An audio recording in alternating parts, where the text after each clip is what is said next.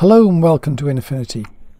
Something we've shown before is that we can add an extra pixel layer over here, and that sometimes people fill it with grey and then put it in overlay mode, but you don't have to put the grey in because when you go to overlay mode and you go to a brush, and if you paint in white on it, you're going to lighten areas.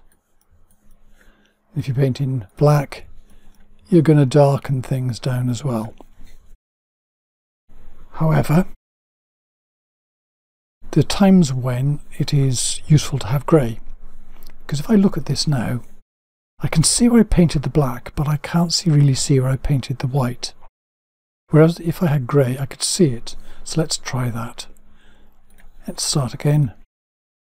We'll add a layer in here, go to the flood fill tool, and a useful way to go is normally you might see colours, the swatches tab here. This has got a little grey in the middle there, so I can do a quick fill up with grey there. And I can then go to overlay mode, and I can paint with this. So let's make sure this is black and white. So I paint with white, lighten areas. I can set the opacity, however this is just roughly to show what I'm doing here, so it's kind of still exaggerated. And then if I hit X to go to black, I can add darkening areas within this and so on. Here we go, I'm making hands look a bit old. And then if I want to see what I've done with it, just turn off the bottom layer.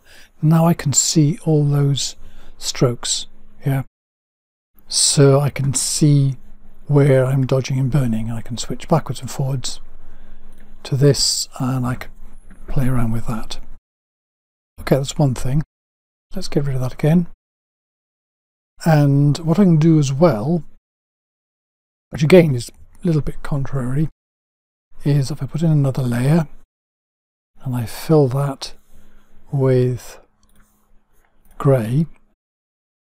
Although we talk about painting in black and white, sometimes people like to use the dodge and burn brushes, and there's a trick with that as well. So if I go to this one here, I can say pick the dodge brush. These are just fully hard at the moment, but I can change between shadows and highlights. So there, click once there, that shows me shadows. Click for midtones and highlights. You notice that here they are slightly different. Then if I go to burn brush and shadows, midtones and highlights, notice here that with the dodge brush, shadows and midtones are fairly similar. Yeah, and this is more different, and these different. So you've got to take note of these. Generally, if you want to use it on this layer, then you're using the dodge and burn brush on the grey, which you can do as substitute for paint brushes. Use the midtones on both.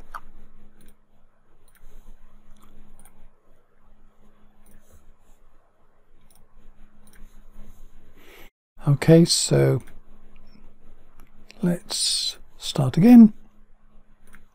Do a quick one with that as well. So put that in and do an overlay now. So now I'll use the dodge and burn brush.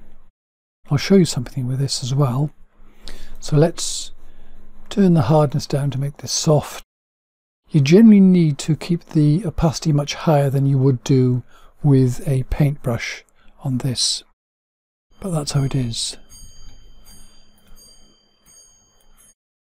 See, I can paint on this, and the trick is if I just switch to the other brush, I hold on the Alt key, and now it's going to go dark.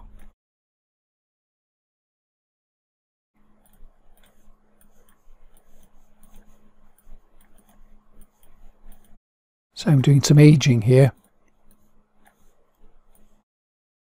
I'll let off the Alt key I can do some whites.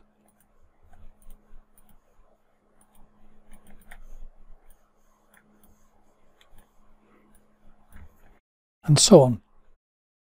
So there, now I can turn that off and on, and if I turn off the bottom layer, I can see there where I've done the dodging and burning. So there we go.